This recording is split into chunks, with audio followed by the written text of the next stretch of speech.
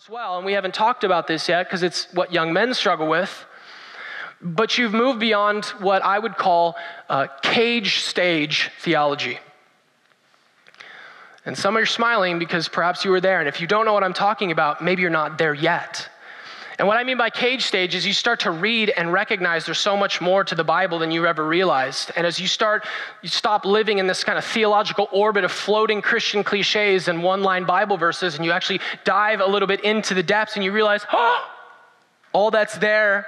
You start to judge other people. You've been a Christian forever and you don't know this stuff, and then they become kind of rabid, right? And they're like, I'm going to change everybody and you need to hear about my theological brilliance and you're such a dummy. How come you've been a Christian for so long and you haven't got that? And that's why we put them in cages. Because they're like baby rattlesnakes. They just never know when to stop, right? The adult rattlesnake just hits you and goes, but the baby's like,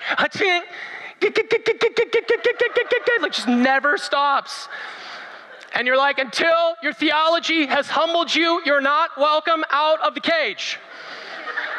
It's got to work through you.